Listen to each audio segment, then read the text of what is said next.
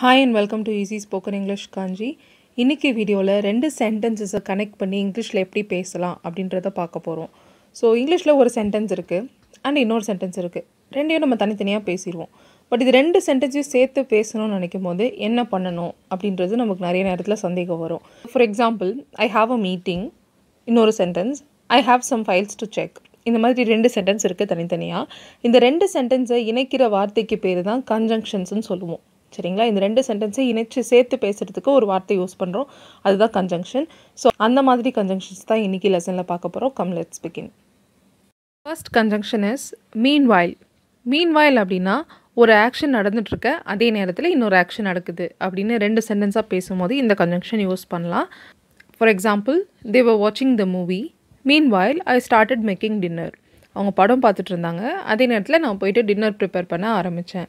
So இந்த மாதிரி ரெண்டு சென்டென்ஸை கனெக்ட் பண்ணி பேசுறதுக்கு மீன்வைல் யூஸ் பண்ணலாம். Next conjunction is வேராஸ். வேராஸ் அப்படின்னா அப்படி இருக்கும்போது. So வேராஸ் is usually use to contrast, ரெண்டு சென்டென்சஸை கான்ட்ராஸ்ட் பண்ணுறதுக்காக நம்ம யூஸ் பண்ணலாம். For example, he loves to go out வேராஸ் his brother wants to stay home. அவனுக்கு வெளியே போகிறது பிடிக்கும், அப்படி இருக்கும்போது அவன் தம்பிக்கு வீட்டில் இருக்கிறதா பிடிக்கும்.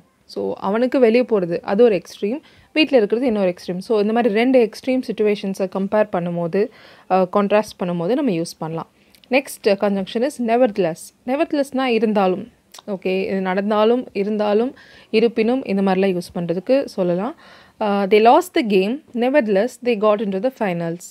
அவங்க கேமில் தோற்று போயிட்டாங்க, இந்த மேட்ச் தோற்றுட்டாங்க, இதில் நெவர்த்லெஸ் அவங்க ஃபைனல்ஸ்க்கு போயிட்டாங்க. Okay. Next conjunction is more over. மோர் ஓவர்னால் மேலும். ஏற்கனவே ஒரு சென்டென்ஸ் சொல்லியிருக்கோம், அதிலே நம்ம எக்ஸ்ட்ராவாக கொஞ்சம் பாயிண்ட்ஸ் ஆட் பண்ணுறோம், அந்த சென்டென்ஸை பற்றியே இன்னும் கொஞ்சம் இன்ஃபர்மேஷன் கொடுக்குறோன்னும் போது மோர் ஓவர் யூஸ் பண்ணலாம். His report was badly return, more over it had no facts. அவர் ரொம்ப மோசமாக ரிப்போர்ட் எழுதியிருந்தான், ப்ளஸ் அதில் எந்த உண்மையும் இல்லை. ரெண்டு சென்டென்ஸுமே ஒரே விஷயத்தை பற்றி, ரிப்போர்ட் பற்றி சொல்லுது இல்லையா? ஸோ அதுக்கு நீங்கள் மோர் ஓவர் யூஸ் பண்ணலாம். Next conjunction is however. However அப்படின்னாலும் இருந்தாலும் இருப்பினும் அப்படின்றத அர்த்தம். For example, I am leaving down today, however my family will stay here for a week. நான் இன்னைக்கு ஊருக்கு கிளம்புறேன், இருந்தாலும் என்னோடய ஃபேமிலி இங்கே ஒரு வாரத்துக்கு இருப்பாங்க. இந்த மாதிரி யூஸ் பண்ணலாம். So thank you so much for வாட்சிங் திஸ் வீடியோ. இந்த வீடியோவில் கன்ஜங்ஷன்ஸ் பற்றி பார்த்தோம். கன்ஜங்ஷன்ஸ்னால் வெறும் இந்த ஜஸ்ட் 5 மட்டும் கிடையாது, இது மாதிரி நிறைய கன்ஜங்ஷன்ஸ் இங்கிலீஷில் இருக்குது. அதில் அப்கமிங் வீடியோஸில் பார்க்கலாம். உங்களுக்கு எங்களோட இங்கிலீஷ் கோர்ஸில் ஜாயின் பண்ணணுன்னு இன்ட்ரெஸ்ட் இருந்ததுன்னா ஸ்க்ரீனில் தெரிகிற நம்பருக்கு கால் பண்ணுங்கள். English reading, writing and speaking சொல்லித்தரோம். Thank you, bye.